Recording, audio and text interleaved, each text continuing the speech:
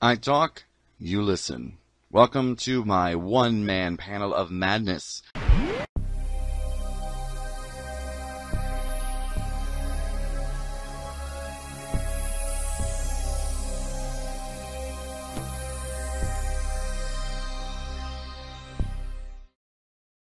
Hey everyone, it's Dr. Who, and we're back to analyze the Series 13 trailer, which is not really a trailer.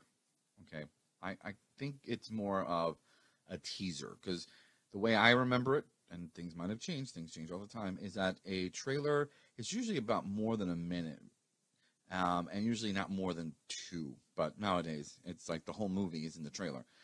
So a teaser really is meant to just tease you, to get you excited for whatever it is. So anyways, enough of the definition. So when we start Doctor Who, when we start the trailer, we immediately see the Doctor coming out from this, thick fog, focusing into her eyes. All right, let's start there. What does that mean? Who knows? Again, it's not really showing us what's going on. Smoke can mean that there's a battle, something that she's walking out from. So does it have anything to do with the first episode we're going to see? I don't think so. I think it's going to be something more later on in the story. So as we keep going, of course, the Doctor returns, and we see a little bit of Vinder there, kind of shocked.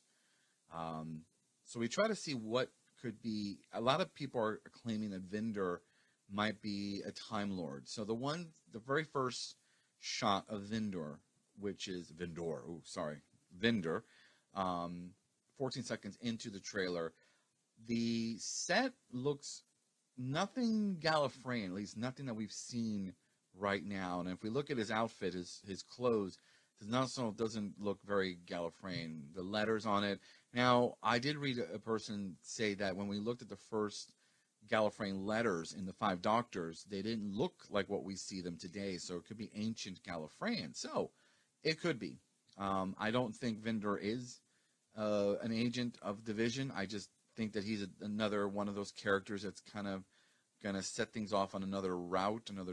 I don't know if he's actually a baddie, or I want to think he's a baddie, though. I don't know. There's something about his eyes and the feel I have is that he may be coming after the Doctor for whatever reason. So we keep going, of course, the Doctor, for her biggest adventure. There was a scene, a quick shot of some kind of cool little, almost like, I'm going to call them death drones.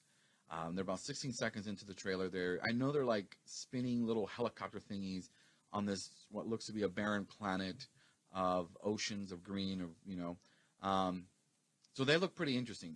It's the same scene we'll see, same shot we'll see later on with Yaz and the Doctor on some kind of glider.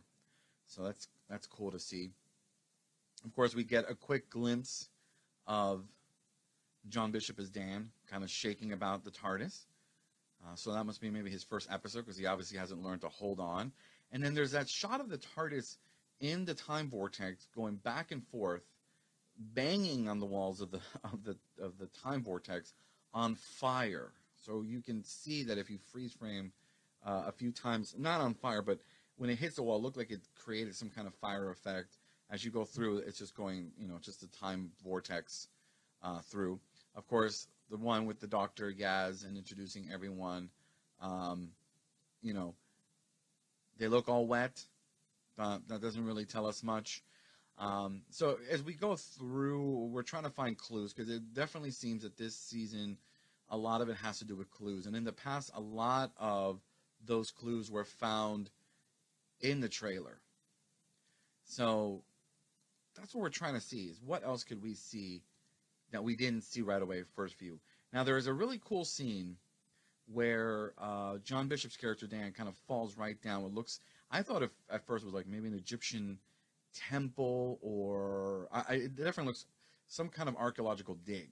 What's really cool is what Yaz is wearing. She's kind of has that 19th century look. So they obviously are, have gone back in time to where they're searching, because if you look around, there's a candle and there's all these little pots.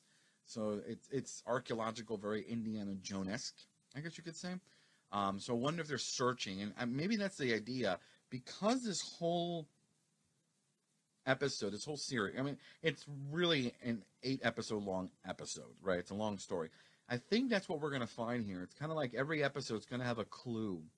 And already we've heard the word mystery. Jodie Whittaker used the word mysterious. And in this specific shot with Yaz looking at these little clay pots or vases, it's like they're going and looking for clues. So I think this is going to be a big hunt. And if you think about what they're doing right now to us fans, saying that essentially we're going to have to be looking for clues and hunting for clues, because we all learned about the mysterious mystery in the trailer that led us to a website that's having us look for a code phrase. So I'm sure a lot of Whovians out there are looking to see what is that code phrase. People are doing everything they can really to find out what this code phrase is. So I think that's what we're seeing here. And that's one clue for me that's telling me that this series is definitely going to be a lot about trying to find clues. Now, the whole part of the Doctor hiding something, I've heard that some people believe that maybe she is bound for regeneration, but she's not saying anything. And that's something we've seen in the past when the Doctor knows it's time. So it looks like some of the Doctors have known that that the time was coming. I mean, definitely when we looked at the 12th Doctor, he knew, right, that it was coming. It was, he was holding it back. So this could mean the same. Some people think that when you look at the title card, it says Doctor Who, and you see the rainbow colors that we find prevalent in the Doctor's coat, on the Doctor's coat. When you look at the end side of the Who, it's kind of shriveling up, almost like it is regenerating. There's that light hitting it. Is that a clue that the Doctor's regenerating? I don't know, but it's good to speculate, right? That's what keeps us going up until the end of the year when we get to see what it's all about. But that does bring the question, is the Doctor hiding something? Okay. So as we keep going, obviously tunnels, and the Doctor has a slingshot. We see another actor there. So, what is going on? And of course, we're different period clothes. So we know that we're going to be traveling. Vinder again, we see him really quickly go, whoa, in that same, looks to be in the same room or same set, which in the next shot right after that is Dan or John Bishop in that same kind of ancient looking building, which I'd love to see what it is. And then everybody's faces. And then, of course, we see the Doctor with her little quirky smile, like, I got this. Or, I actually like that face she made. Because, the Doctor is cocky. The Doctor has to be cocky.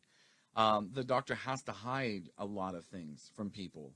And the Doctor cannot always be a saint. And that's what always inspired me about the Doctor, is that he can be, or he, she, it, can be a hero, but not a saint. And hey, I always say that on myself. I'm no saint. I'm definitely a sinner, but I try my best to work on myself. And then we cut right into the streaming colors, which I really do like. Although I do kind of see a bit of Epcot. If you remember, the Disney Park Epcot had these colors as well. But I like how they're coming into the trailer and then they kind of zoom in to create the Doctor Who returns later this year.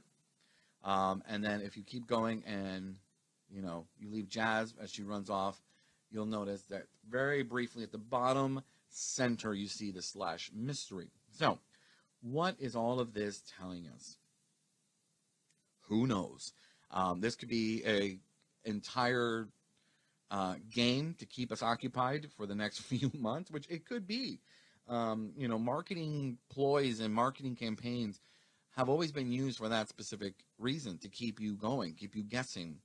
I know a lot of people already on there. If you go on Twitter, people have been asking, what is this password? How do we get there? We have that weird code, 131313. Is it 13 hours, 13 minutes, 13 seconds? Is it, exactly at that time? Because the trailer is only about 50, depending which one you watch, it's about 50 seconds, 59 seconds long. So there is no, there's 13 seconds, unless you're breaking it down 13 milliseconds. But another theory is that if you watch the Comic-Con panel, that it's 13 minutes into the panel, which is Jacob Anderson's interview. And then if you look at maybe the clues are there.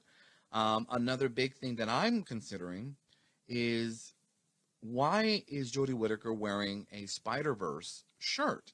Now, I'm not saying she can't be a fan. She obviously is. But in the past, we've never seen Jodie wear anything geeky, right? I don't even remember her ever wearing anything that resembles anything regarding Doctor Who. You know, why would you wear a shirt if you're at a Doctor Who panel? Why are you wearing a Spider-Verse t-shirt? And that made me start thinking, you know, are we going to another universe, perhaps?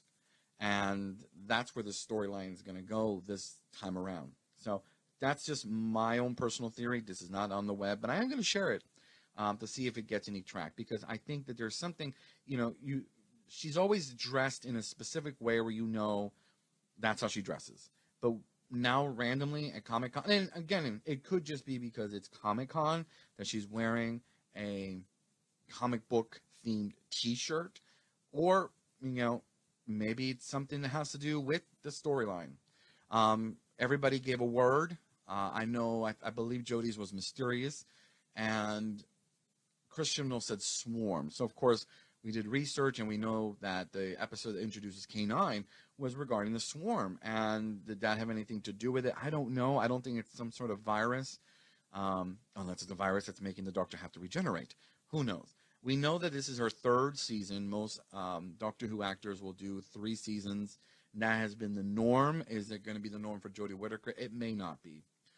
It may be a whole other season with Series 14 with Jodie Whittaker, or, as some people have rumored, that her regeneration may not be right away, but that it will be hinted at, and then it will happen in specials next year. Because, you know, once we get this series, it's likely that they will maybe take some time off until the next season. So the next season may be next fall of 2022. And in that point, they would have either have had her regeneration in the special, if we even get a special, because there is no word on the special yet. So, you know, lots to think about, lots to, you know, kind of unravel clues, which I kind of like. I like that if you're going to, you know, have something like Doctor Who, then give us some clues. Maybe they are already telling us in the trailer. And it could have started way back right there with the Comic-Con panel. You know, the cast was probably sharing stuff about it. And so we'll see. Everybody's dissecting everything as we are here. So that is my personal Dr. Gia Who's dissection of the Series 13 teaser. I'm not calling it a trailer because that thing was not a trailer by any means. A trailer is going to be a little longer, and it's going to have a little bit more meat to it, not just facial expressions, which, let's be honest, that's all pretty much it was. Mine is that one scene of the Doctor and Yaz on some kind of, you know, space floaty thingy, whatever. Anyways, that's what I have for today. Thank you for listening. Don't forget to subscribe to my channel if you want to hear more of my sci-fi and horror rambles, because there are more coming. We're getting back up into that time of year where things are shaping up, usually right there at Comic-Con. We got movies coming out. There's a lot of new things coming out from Star Trek, Star Wars. There's so much going on that I'm excited to get back and doing some more episodes and segments. So until next time.